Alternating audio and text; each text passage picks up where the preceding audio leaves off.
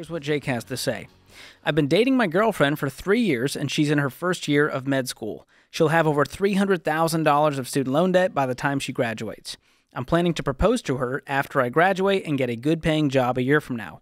I'm 24, and I'll graduate debt-free with a finance degree later this year. I've got $20,000 in savings, and I'm wondering if I should use that and the income I'll have from my future job to help pay for her med school, since her debt will be mine once we get married. I don't like debt, and $300,000 just feels overwhelming to me. I don't know if it's a good plan to pursue, and my parents don't think I should do it since we're not married yet. I was initially planning to use my savings to put a down payment on a house once I graduate and get a job. I would like to get a second opinion on this. Ooh-wee. We'll give you that. We might give you a third one. Yeah, we'll give you some opinions, Jake. Here's the deal. Until you're, and this is for everybody, until you're married, we don't suggest combining finances. We don't suggest paying for your girlfriend's this, paying for your boyfriend's that. Even if you're fiance status, we don't suggest going to that level, because here's the thing, you don't know if it's going to work out. And if it doesn't work out and you've dropped, the $20K that you've painstakingly saved, for a home down payment, man, you're up a creek and you're feeling terrible at that point. Now, let's talk about this $300K in student loan debt. Let's just pretend, George, that everything goes right.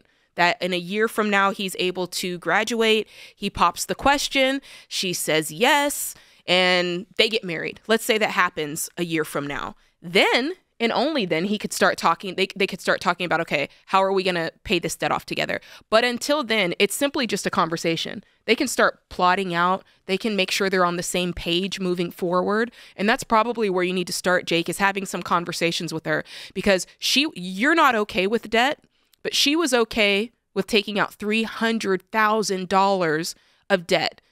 And you guys need to have a conversation about that, because if she's okay with debt and you're not, then you guys are going to run into some friction ahead. Now, I would advise this.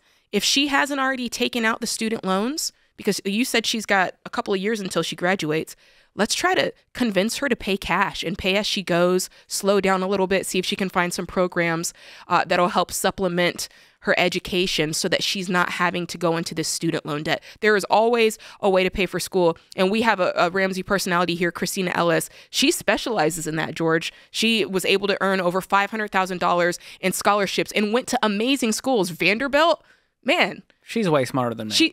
So I'm telling you, there is a way to do this. I think you need to have that conversation, but I do not. I repeat, I do not want you spending your money on her education, especially now in this boyfriend-girlfriend zone.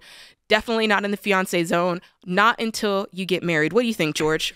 Well, the end of the question was, I want to use my savings for a down payment on a house once I graduate and get a job. And the truth is, if you plan on marrying her, this could delay that dream. Good point. And that stinks, and that's one thing that debt does to your life. It delays your dreams. And if you don't believe me, go watch Borrowed Future and hear the numerous stories about how student loans have held people back from becoming homeowners. Hope deferred makes the heart sick. From having kids. And it's heartbreaking. And so I would suggest you two sit down and watch that together, and you can help her develop a plan to try to graduate debt-free. But don't put a dime towards it, and I would pause on this home purchase until we know more. Are we going to get married? Because Lord knows she's going to want to move somewhere else, and you didn't pick the right place, and the wall color's not the right one. And so I would just put pause on this, keep saving up that down payment, have the emergency fund in place, you keep living your life debt-free, and have those values conversations around money. That's right.